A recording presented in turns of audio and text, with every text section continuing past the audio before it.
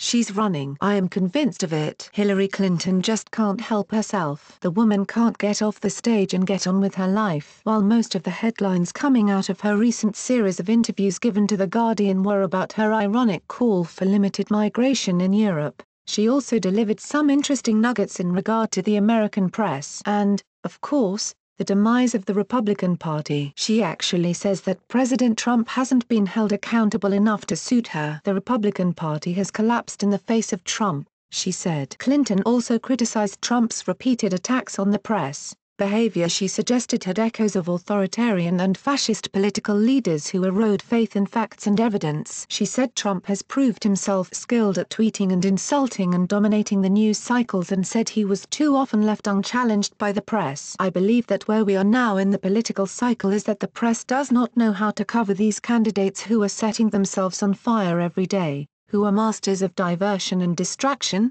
she said. Criticizing the press is nothing new for Hillary Clinton. She's done it for as long as I can remember. Frankly, it's been standard procedure for any politician to criticize the press whenever the coverage isn't favorable. You will not be surprised to note, though, that when a Democrat like Hillary Clinton criticizes media outlets for less than vicious coverage of President Trump, there is radio silence from the virtue-signaling left that is now so outraged that Trump criticizes the media's slanted reporting. Hillary is irritated that the news media haven't gotten smarter in their coverage of Trump. She even called out a network interview for omitting questions about an investigation into the Trump family empire and their tax returns. Gasp. I have a high regard for 60 Minutes and for Leslie Stahl, who's a terrific journalist, Clinton said, before noting there was not a single question about the New York Times story. So at some point, the press has to get smarter because that's basically how most voters get their information, she said, adding that often the quest for balance resulted in facts being relegated in favor of opinion. Hey,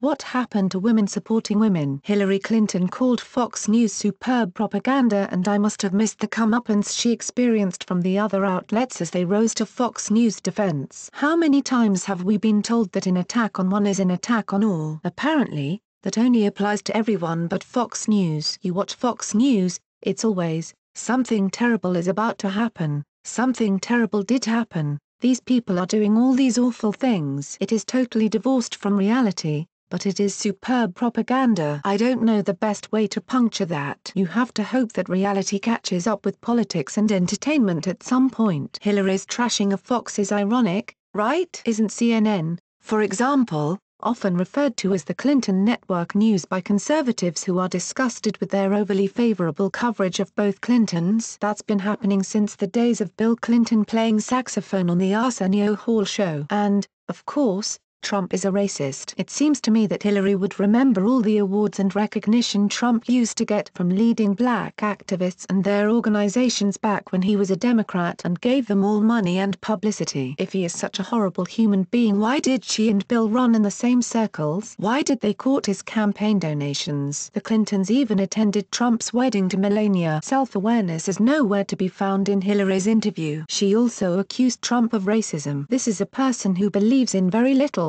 but he does have visceral responses to what goes on in the world around him. He does have a strong streak of racism that goes back to his early years, she said. I include his anti-immigrant tirades because he characterizes immigrants in very racially derogatory ways, but he was Islamophobic, he was anti-women, he really had the whole package of bigotry that he was putting on offer to those who were intrigued and attracted to him. Bless her heart. She just can't accept that she lost the election to Donald Trump. She is really unable to get past it. Bitter is not a good look. This is why I think she will run for a third time. Heck, if Biden can, why not her? Neither of them seems to realize that their time has come and gone. Their name recognition will only carry them so far in 2020. The next generation is ready to push them aside.